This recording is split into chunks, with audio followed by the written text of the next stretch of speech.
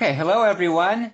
Thank you for joining us on Tuesday of Milky Way week. And today we have our first keynote talk of the week, and it's by Professor Mary Putman. Mary is at Columbia University, and she has many connections who are here today at this for this program. I am quite happy to be able to introduce her. I think we all know about her 2012 review with Jess Work and was it Josh Peak? Yes, okay. And Mary was the first author, and it's the seminal review with this beautiful 3D rendering of the Milky Way halo that just kind of revolutionized our view of the Milky Way. I won't go on about all of Mary's accomplishments, but I was really impressed to see a very nice and very visual paper she put out about gas stripping of Milky Way halo satellites. And I hope she talks about that today.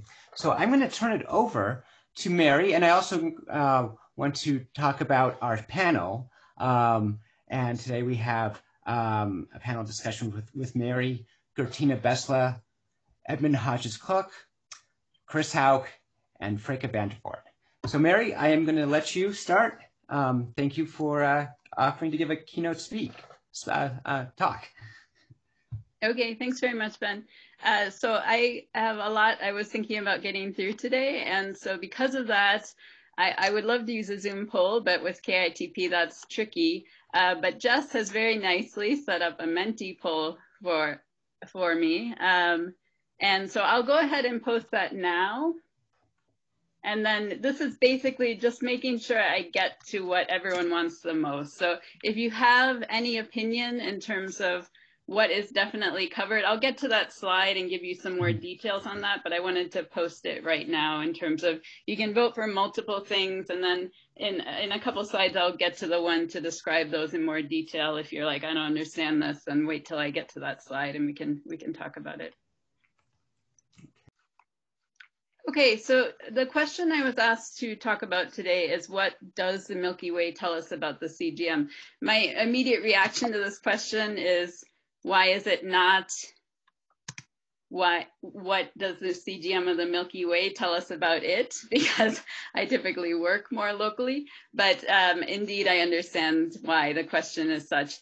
Just to set the scene just a little bit for everyone who comes from wide variety of redshifts and interests. We're talking about our Milky Way, of course, a barred spiral galaxy. We're located about 8 kiloparsecs out. So whenever we're studying our CGM, we have to consider that bias. That's something Yongzheng is an expert on, and she'll be doing a tutorial on Wednesday on this. We are set within a group environment. It is a very low mass group, though. It's a loose group, 3.2 times 10 to the 12 solar masses is the best local group mass estimate we're talking about. So really 2 large spirals and a large collection of dwarf galaxies. And then related to the question that Jess and Yang posed, this last plot here is showing you stellar mass versus star formation rate. This is from Bland, Hawthorne, and Gerhard. The cross here is showing the Milky Way on this plot.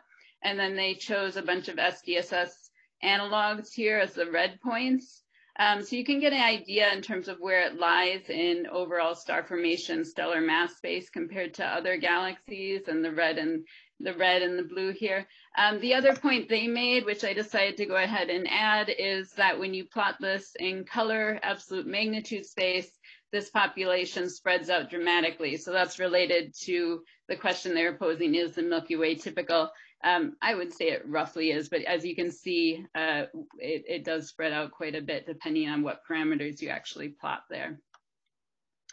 Make sure, of course, that you also pay attention to these people this week. As you can see, they're very clearly experts in the field, and I may get in trouble for this picture, but anyway, Jess, Young, Filippo are other people in terms of thinking about the observations in particular. I'm not the simulation people I don't mention here. I also don't have great pictures of them like I do of this group.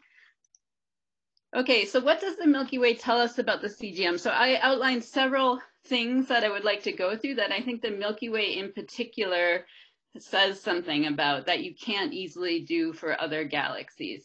And these options are what is in that Menti poll. I wasn't sure I would get through everything, so I wanted to see if there was a clear, oh, I definitely want you to cover this. So if you care, you can go to that at this stage and make a vote, and you can vote for multiple things. I was going to right away sketch out the picture of the Milky Way with the cold, high velocity clouds within 10 kiloparsecs of the disk. And most of the ionized gas we think too is close to the disk. But then an extended, largely ionized halo medium with the Magellanic system coming through. But just nicely put up that picture already. I was going to show off my Zoom whiteboard skills and try to draw it and everything. But you have that scene, and those slides are posted so you can get a general picture in your head from there. In terms of what the options are, in terms of what I'll talk about and what I'll just naturally go through in this order if there isn't a large preference. First, that the CGM clouds come in a very wide range of sizes and are multi-phase. And you could say, well, we know this from other galaxies as well, but we have direct evidence in the case of the Milky Way for this. The mass in the CGM is not always as significant. So this is important because, of course, one of the reasons the CGM has caught a lot of attention in galaxy evolution is because we've found that there's a lot of baryons wrapped up in it. Going to our local Milky Way and also M31 at some level, we're finding there could be some discrepancy here, either just locally or maybe at z=0 in general. Interaction between the satellites and the CGM, this is key because in the local environment, we have a great census of the satellites, and we also have the Magellanic system, so we can watch that process directly. There's also just more data to sort out the difference between a group medium and that of an individual galaxy. And again, we're talking about a very low mass group here, but this is also something of interest to many people and myself, and is related to the paper I recently put out. So I put this as another option. And then finally, we can learn about the halo magnetic field by looking at the clouds within our own Milky Way halo. And this is something that I would like to advertise some work that a student is doing, if possible, on providing insight into this. You should definitely talk to Brian Gainsler on the observational side of this further, though, as well, if I get to that. Okay, can I ask now, Jess, if there's any clear bias in terms of the Menti poll?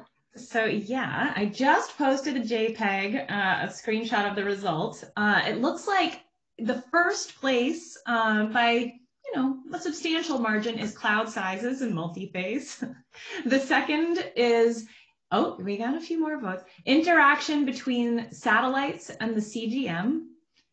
The third I see is difference between CGM and group medium. Fourth is mass in the Milky Way. And fifth is insight into magnetic fields. So almost exactly as you have written. Okay, well, maybe what I'll do is, I might just go in order then, and then we'll see. If I don't get to the data to sort out group medium and individual galaxy, we can always bring our panel in to discuss this as well, because some of them have thought about this for sure. Okay, so let's talk about CGM clouds and the wide range of sizes they have, and the fact that we see that the Milky Way CGM is multi-phase. Of course, I have to show this plot at least once. So this is showing the distribution of high velocity gas in our Milky Way halo across the sky. And so what you're seeing here, the shades are the neutral hydrogen, so the densest material ranging in density from about 10 to the 18 to 10 to the 20 in H1 column density. And then the circles here are representing ionized gas detections. In particular, we have O6 silicon lines and IHVCs. This is from Lerner, Hawk et al. I'm sorry, I don't remember the other authors. And so what you can see is that the gas is multi-phase. You see there are multiple sizes here. You see large complexes together with small clouds. These little crosses here are the compact high velocity clouds detected with a more sensitive and higher resolution surveys. That's what all these crosses are. And you can see structures follow each other in velocity largely. We can look at the Magellanic system and we see the ionized gas largely has the same color as the dense gas detected in emission. This is the tail of the Magellanic stream here. So this is the only complex here that is at very large distance out in our halo medium. So this would be 50 to 60 kiloparsecs. And then going out to the tail, the models, and Gertina can talk about this more if people are interested, the tail has been found to extend even further towards the plane here and also have be at distances potentially out to 100 kiloparsecs, possibly even a little bit further out, depending on the actual coming in for the first time model, et cetera. And so you can, the other thing is these complexes are very local. They're within 10 kiloparsecs, so low Z heights within our halo. And again, you see this is complex C, that the ionized gas follows the denser gas. And there's also some compact clouds associated with this as well. So this plot itself shows that the clouds come in a wide range of sizes and are clearly multi-phase because we're getting that medium both on top of the H1 clouds as well as next to it, showing it has this extended ionized medium around the dense core. This is a more recent data set from Richter et al. Showing the cost results for the ionized gas. And all of these are in LSR velocity. If you're interested, I can show you a GSR version later. Here you're seeing that we've filled in a number of sight lines. And if you do an overlay with the H1, you find largely the same thing, that most of the ionized gas is following what the cold densest gas is doing. This is one area that's particularly interesting in terms of it just being a large ionized complex without a lot of H1 at similar velocities. But otherwise, you generally see an H1 structure with the large ionized components. I wanted to mention too, I'm actually happy to take questions during my talk. I know we haven't traditionally done this and Slack is the place we can do this, but if you want to raise your hand, I'll just see you come up and I'll take your question. I might wait till a pause point, but I'm quite happy to take questions during the talk just for a clarity or some other important thing you think should be mentioned or asked about now. Okay, and so then the advantage of the Milky Way, though, is you can keep going to a higher resolution and get very deep. And indeed, when you do higher resolution observations, you find there are clumps within the large clouds. There's additional small clouds around it. These two examples here are from the Arecibo survey, GALFA. So we're going about a factor of 4 to 5 better resolution with similar sensitivity to what you saw in that previous map in terms of the H1, cold H1 complexes. This is the tail of complex C, so we're at a Z height of about 2 to 4 kiloparsecs. And so we're seeing that it's breaking up into these series of smaller clouds, but you also have some larger clouds present.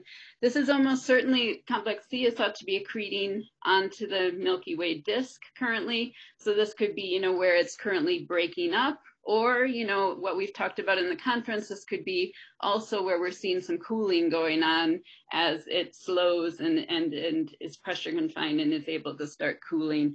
So this is an interesting thing in terms of how we would actually sort out if there's actually some cooling going on along with the destruction that we know is going on. This is the tail of the Magellanic stream. As I said, we don't know the exact distance to this, but it's probably at least 100 kiloparsecs.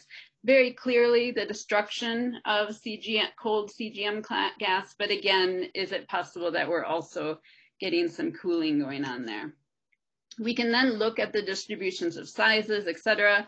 Because we actually have a distance, we can convert that to a physical size, work out a volume density, and I'll also think about the pressure, assuming they're in pressure equilibrium with a hot halo medium. So the tail of complex C, so lower halo, few kiloparsecs. We have a range of sizes from this sample, about 25 to 100 parsecs.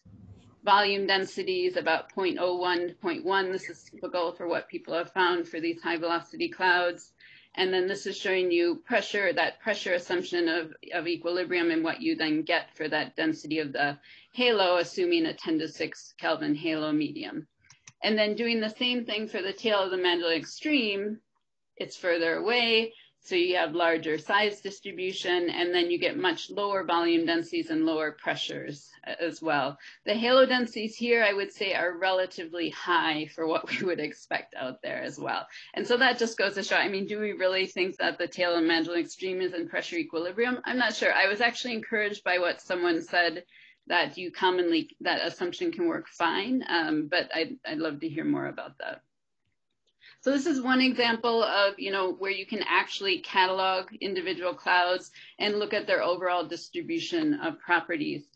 You can go to even higher resolution though, of course, and the clumps just get smaller, is generally what we find. And this is just a sampling of the work that's been done using synthesis arrays to get to even higher resolution. This is showing you a compact high velocity cloud where they point out some of the subclumps they see within that cloud. This is work where they looked at along absorption line sight lines and found little dense clumps. And this is work where it's in the leading arm of the Magellanic system, and the data has been combined with single dish results, which is key to really understand what's going on at all scales. So the top, and these are sub-arc minute resolution. So the top is showing you the highest resolution map, and then this is showing you what the single dish alone gives you, right? So you can see that the variety in terms of what you're seeing. This is just the Parkes radio telescope. This is combined with the compact array data here, going to sub-arc minute resolution. And then when you're thinking about physical scales, I know that's what the theorists want to know. It totally depends on where the complex is. You can quote that you're getting to sub-parsec levels, but with that, you have to be in that very lower halo, about 1 kiloparsecs up. Once you get up to things that we think are more Magellanic system, getting out to interesting 50 kiloparsecs type thing, then right now we're limited to about 5 to 15 parsec structures that we're getting down to. So it totally depends on where you are in the halo in terms of what physical scale you're actually capturing. And I'd be curious if the simulations actually expect a difference depending on the density and nature of the halo medium the clouds are moving through. Would you expect a difference in that relative size scale? So in terms of the future of assessing halo clump size, I just wanted to mention the gas cap survey.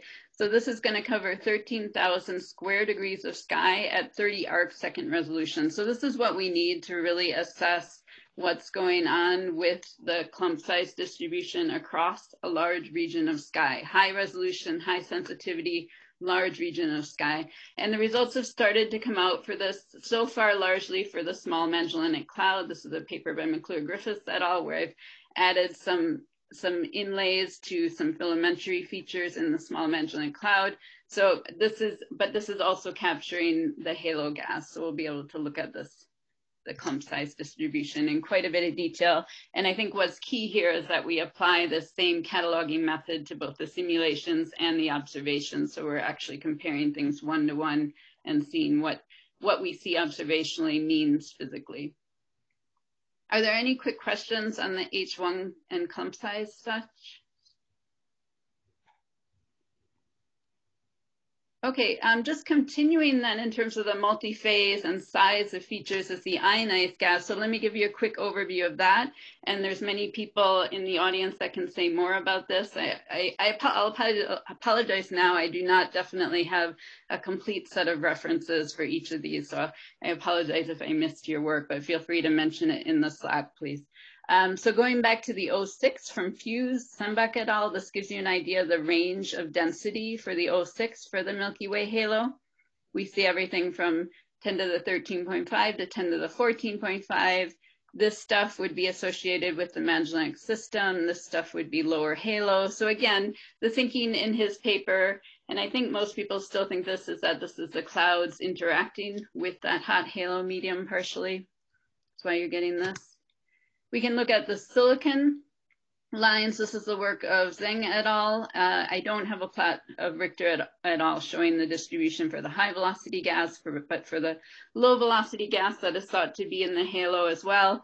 This is the type of variation we see in that silicon density. So again, we're seeing a fairly narrow distribution of densities, in my opinion, going over 0.6 dex largely when you go across the sky. And this just, again, shows you the wealth of information we can get for the Milky Way. We have so many sight lines that we can start to look at cloud structure, overall density variation, et cetera. Then the tricky part is sorting out exactly where that gas is, which is a big piece of work in itself. Then in terms of zooming in and looking at the ionized gas structure at the smallest scales possible, what you can do is look at structures that have multiple sightlines within them. And that's, again, I'm referencing Yang Zheng's work, but there's Chris Hawk on our panel did work with this related to globular clusters as well. So in this case, we're looking at stars within M33 and using it to study the foreground gas. And so what she found is this type of variation. These are the points from the M33 results using the stars there for the angular separation. And then this is work from Collins et al. Looking at the silicon 3. So again, I would argue this is not large variation on small scales. I'll let Jess, would you argue with that? No, so I would say we don't see a lot of large scale variation in the ionized gas overall. And this physical separation here depends again exactly where you are. 1 parsec to 1 kiloparsec is roughly what we're looking at for the gas we detected along this sight line. Okay, are there questions now before I move on to the, I'm gonna move on to the mass in the CGM. Yeah, we're getting great questions for the panel, so keep on going. Okay, I'll stop. I'll just look for blue hands. As my teaching, trying to be interactive is coming in here, trying to bring everyone in. The mass in the CGM is not always as significant. So this is related to when we look at the total amount of gas we're finding in the Milky Way halo and M31 at some level as well. We're not finding as much. And right now I'm just taking the numbers from Zheng et al. Where she put everything, worked out that mass if you scale everything with the same numbers and have within 75 kiloparsecs. And it's a greater than value in all cases. But for the Milky Way CGM, we're finding generally a value that's 10 to the 9 solar masses or greater. Same thing, M31 is finding something similar. And Chris can say more about that on the panel. And then for COS halos, of course, an order of magnitude larger. So immediately there you say, okay, there's something weird about the Milky Way, but these mass estimates are pretty dodgy, you could say as well, right? So you could put that, but there's multiple other signs that the Milky Way is weird. Here's one that was suggested back with Tomlinson et al. In 2011, just looking at the 06 results and using the FUSE 06 results, just looking at a typical column density, the Milky Way was lying right about here. And you can say, well, maybe that's where it was supposed to be, and this is just a typical column density detected. But already the Milky Way was starting to appear like it was a little bit low compared to what was being found. More recently, for this type of temperature gas, this has been done much more carefully by Hannah Bish, and she has a beautiful new results video you can check out to find out more about this.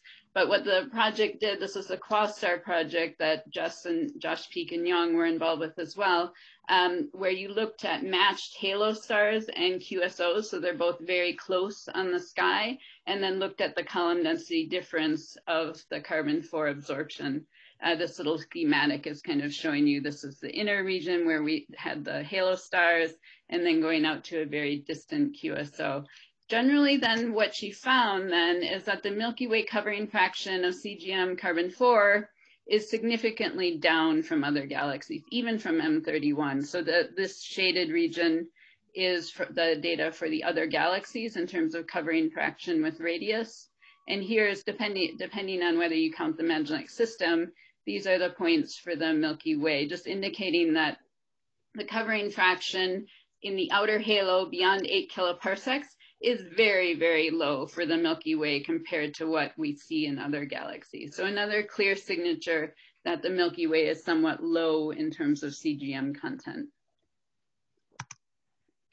Then the other point in terms of the Milky Way potentially being odd is that the cold H1 gas is also less than other galaxies. And with this, I've started with the M31 data because Chris Hawk did a very nice paper here showing you the red are sight lines for M31 and showing what we have for, I hope you can read this. This is column density. You might not be able to depending on how big your screen is, versus impact parameter or distance. And then this below is covering fraction versus distance. And so you can see these are the cost halo results, the gray points, they're very high. We'll focus on within 100 kiloparsecs. So very high values for the H1 and then in column density, and then also for M31 very down. This is the Magellanic system. And then in terms of covering fraction as well, the cost halos points are higher. For the Milky Way, you can think about the high velocity clouds that have a 37% covering fraction for columns greater than this. But we now know that this gas, because this was a northern survey, this is almost all gas that's within 10 kiloparsecs. So that would be a point maybe about here on here. So again, and when you think about within 10 kiloparsecs, when you're looking at other galaxies, within 10 kiloparsecs, very often you could almost be looking through the disk, depending on what you're looking at exactly. And that data is very limited. But in general, this is not an isolated problem. If you look at the deep H1 surveys, halo gas, etc., we are not finding an extended CGM medium above 10 to the 18 in column. So it's very possible this is a Z equals 0 problem in general and not just a Milky Way M31 one. So this is something we can think about looking into more in the future, because these deep H1 surveys aren't still not finding this stuff that cost halos is getting. So in terms of the mass and the CGM not always being as significant, is this a generic Z equals 0 problem? Is there an environment link? Or is there still a problem with how we are comparing things? It's possible we're just don't have it quite right in terms of how we're comparing being within the Milky Way and the local environment, which has some velocity confusion problems we always need to deal with. So in the discussion afterwards, if we want, we can do a poll on what people think is potentially going on here. We'll see if people are interested in that. Okay, I'm going to go on to the interaction of satellites with the CGM. And of course, I have to show you this picture, and I don't have to have an acknowledgement here because this is my old data, which I still think is beautiful. Just to set the scene for everyone, the Magellanic system, the interaction of the Magellanic system with the Milky Way CGM. This is the large Magellanic Cloud, small Magellanic Cloud, leading arm coming off here, and the tail going off here. The clouds are moving in this direction, roughly. Right, in this direction. So this is a very beautiful system in terms of studying how satellites lose their gas as they interact with a CGM material. And I actually only have this slide on this, so we can talk about this more afterwards if you're interested. Some of the data we have that helps support what's going on with the ram pressure stripping, the cloud interaction with the halo medium, H1 cloud structure, looking at head-tail clouds. This is some of my work, and also For et al. The absorption lines. I don't think Andy Fox is at this meeting, but he's done beautiful work mapping the ionized gas distribution across the Magellanic system. And we find that there's a lot of mass present potentially, as well as a very high cross section. You can also then tell that there is some interaction with clouds with the halo medium is likely from that work. And then finally, from the simulations, in particular, LMC stripping simulations. This is work by Munir Salem working with Gertina Besla, where you can see this is the observations. The contours represent the stellar distribution, and then the gas is the shades. So you can see there's an offset between the gas and the stars here. And this is his simulation where he's able to reproduce that offset of the gas from the stars with ram pressure stripping as the system plows through a Milky Way halo medium. So there's a lot we could talk about with this system, but this is one where we're capturing it directly. This is the process of how satellites lose their gas to a larger galaxy within the circumgalactic medium. Okay, so then you can say, what about the rest of them? So there's actually 119 dwarf galaxies now within 2 megaparsecs. This is amazing. I mean, the number of dwarf galaxies in our local environment has increased substantially over the years, and this has been key in terms of understanding what those initial building blocks of galaxies look like, understanding the missing satellites problem, et cetera, et cetera. But the other thing you can do with this is think about their gas content and what is going on in terms of a satellite's interaction with the halo medium. And so this is something I did with Jenna Grisovich a long time ago, looked at the gas content of satellite galaxies relative to the Milky Way and M31. But the time was ripe to do this again, and others have done this as well, Blitz and Robichaud, thinking back. If you go way back, people thought about this way back, but now we have a huge set of satellites to think about this. And we can also think about, okay, what about the local group itself? What is the local group doing in terms of playing a role? So this is showing you the distance to the Milky Way or M31, whichever is actually closer. And this is the virial radius. Blue is the Milky Way, and red is M31. And so all of these open symbols represent non-detections. All of the filled in symbols are detections.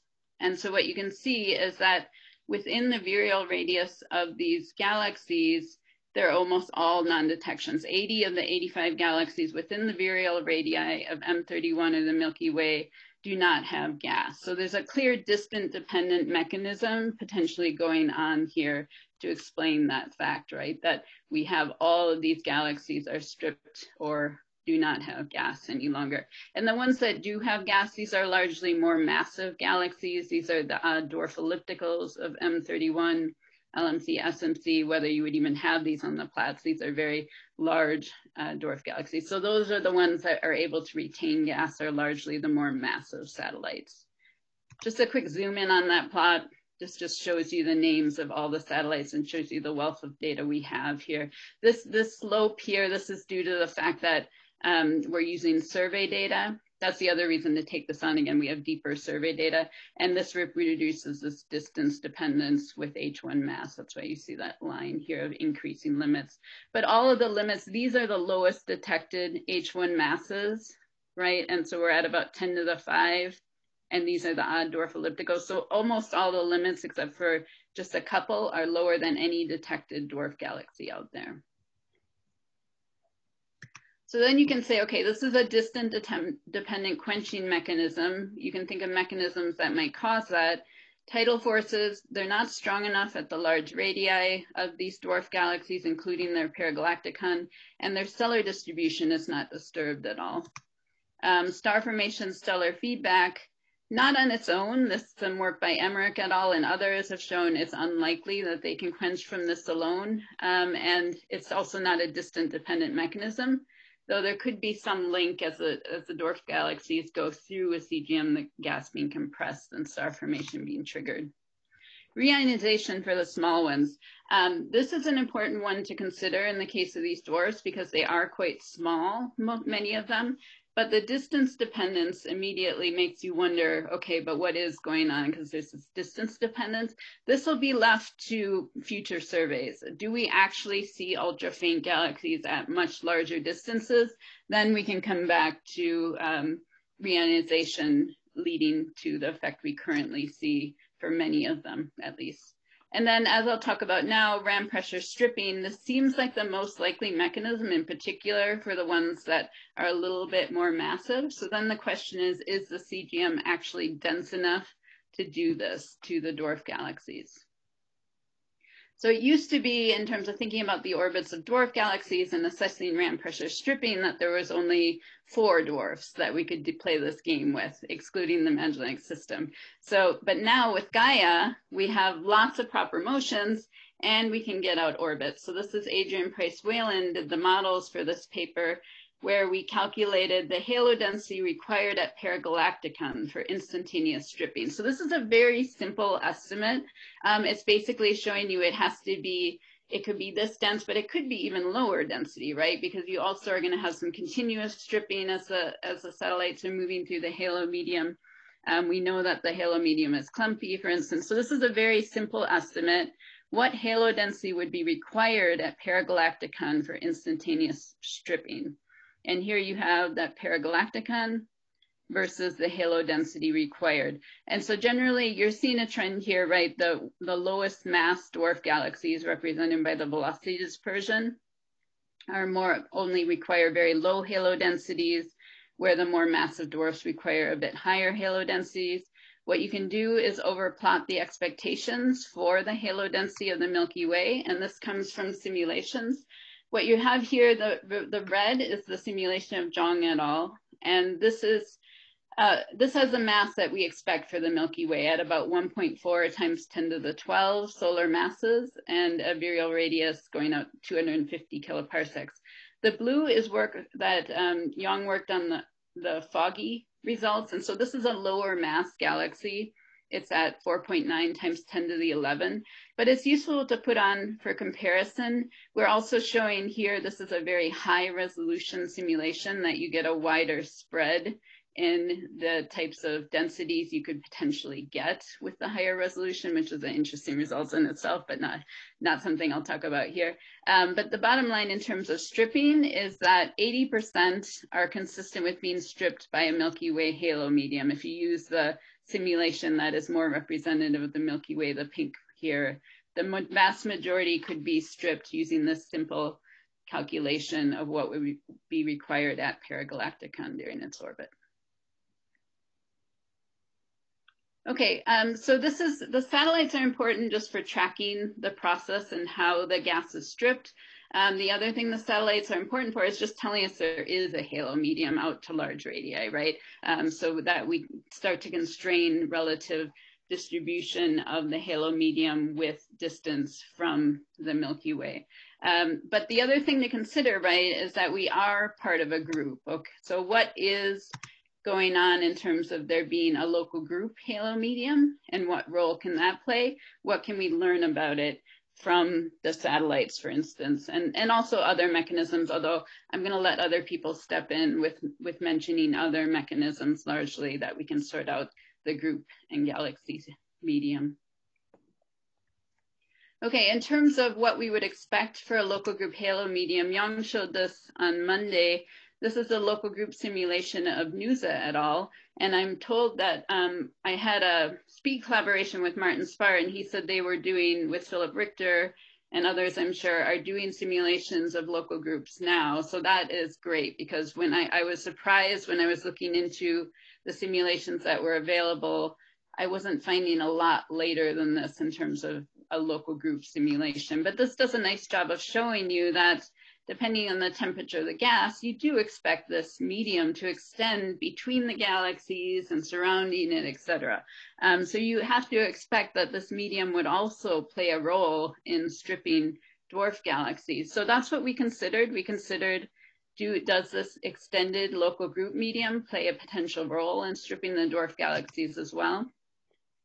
This is the model that Adrian Price-Whalen set up for a paper where you have, these are the virial radii of the Milky Way and M31, and then all the dwarfs are shown by the symbols, the detections and the non-detections. And then this gray line represents our local group surface that we use. So this is representing a local group virial radius.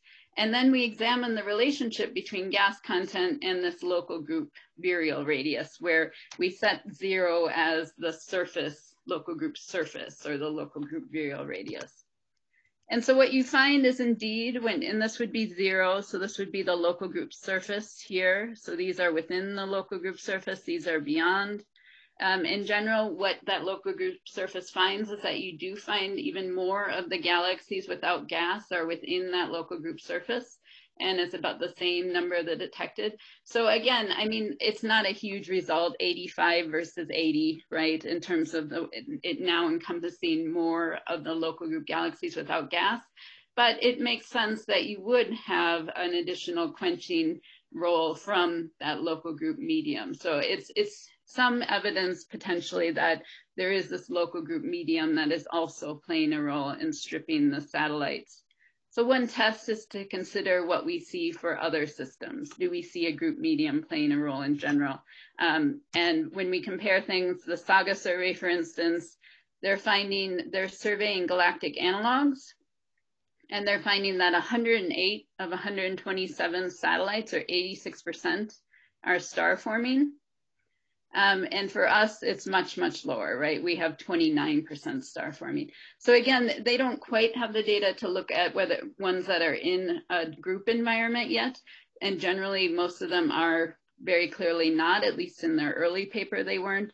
But this could potentially point at, okay, for some reason, the Milky Way being in a group environment is providing an additional level of quenching. And so that's why we have so many that are already quenched compared to what they're finding for other systems. The other thing I wanted to mention is the work, though, in terms of thinking about excess X-ray absorption. And so far, there hasn't been any excess found along that local group axis. So in terms of that result, that's an interesting counter to there being an abundant local group medium within the hot gases probe there. And I have a student thinking about what you find for other systems this year. She just started her work at Columbia, and she's looking at what do we find for local spirals. Let's look at the gas content of local spiral, the satellites around local spirals, and see if we can distinguish if there's a difference between what we find for the Milky Way and the local group.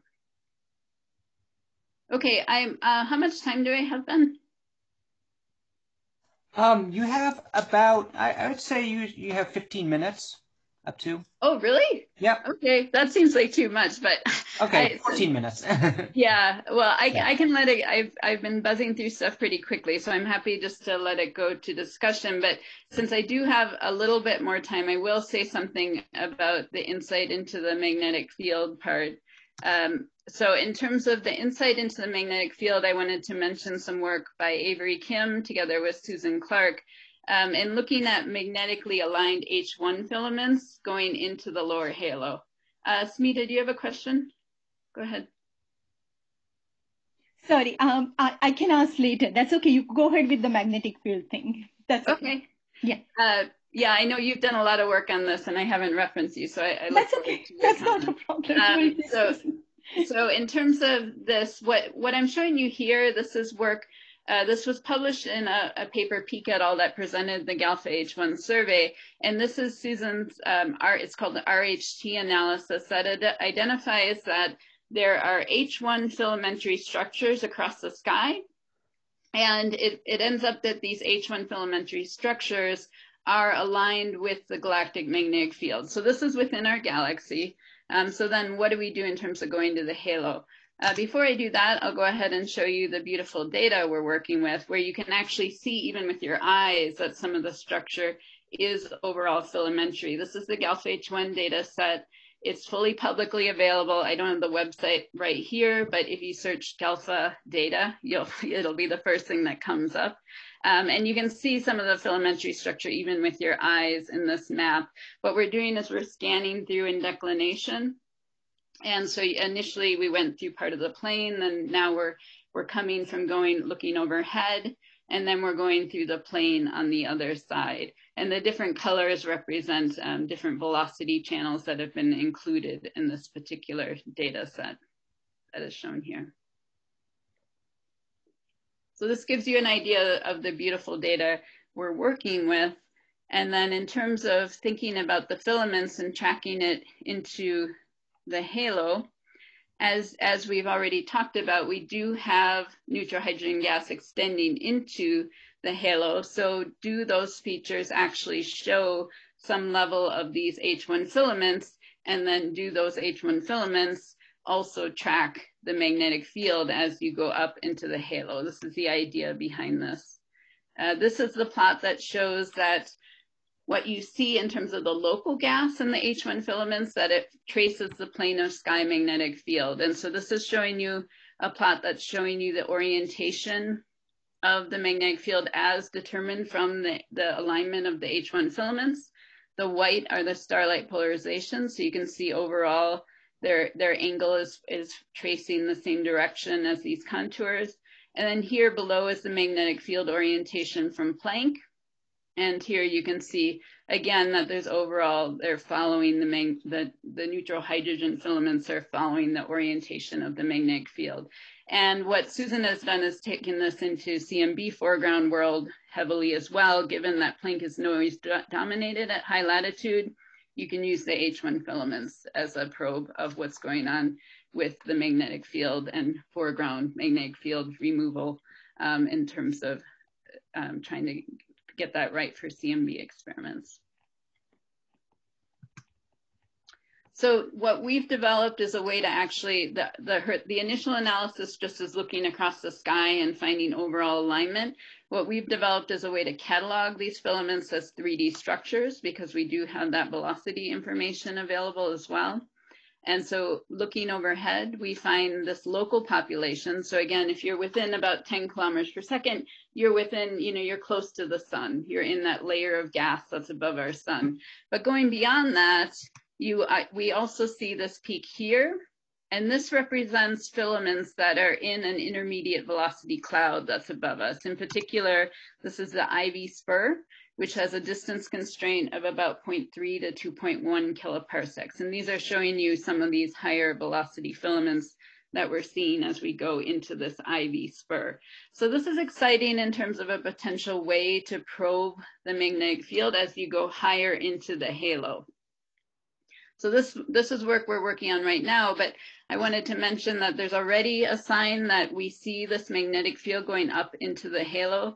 This is what I'm showing here are diagrams. This is somewhat complicated, but what you're seeing here are work from Panopoulou et al. In 2019, and these are stars at different distances. And so the first group of stars is before both clouds, second group of stars after just one cloud, third group of stars through both, and then you compare the starlight polarization angles for the stars in the different groups, and you find that there's a clear contribution from the IVC of having aligned dust grains within the intermediate velocity cloud that is affecting the starlight polarization in this most distant group. So this is clearly showing that there is signatures of a magnetic field going into at least the lower halo. We're talking within a few kiloparsecs for these intermediate velocity clouds. And there's also a very recent paper that correlated Planck polarization data, both the frequency and polarization data, looking towards halo clouds. You definitely saw that the polarization data was being affected as you looked towards directions that had halo clouds. So this is exciting in terms of thinking about the halo and how it extends into the lower halo and also maybe in local galaxies. So as I showed you this before, this is the GALPHA data where I've highlighted some filaments within the small magellanic cloud where we actually have some independent measurements of the magnetic field. So we can do a test, are these filaments at larger scales probing the magnetic field structure? And then this is important. There's evidence of halo magnetic field already from the rotation measure studies. Yang mentioned one of the recent ones. McClure-Griffiths et al. Has one in terms of the leading arm. And then Brian can refer you to other papers as well. Okay, so I'm going to end there. I gave you a whirlwind tour of what the Milky Way tells us about the CGM. I didn't expect to get through everything, but I can feel that I had a lot of coffee this morning. I've been talking pretty quickly. So I think it would be best if we go to the panel now and your questions and see if we can get some more insight into what the Milky Way helps tell us about the CGM. Thank you, Mary. That was great. The Slack chat has been populating with a lot of comments. We are going to take a break until 10 o'clock to convene the panel. I should say that was a great talk. I made one mistake in the introduction, talking about your 2012 paper, Mary, your review. I thought Jess was on that. And I'm fine giving her credit. That's but it was Ryan Young. I didn't reference her enough in this talk, so. So Ryan Young, Josh Peak, and you. Yeah, great review. All right, so we're gonna convene the panel at 10 a.m. So 6 minutes. Or 9 a.m. or whatever your time zone. 9 a.m. Mountain time. Thank you. Yes, on the hour.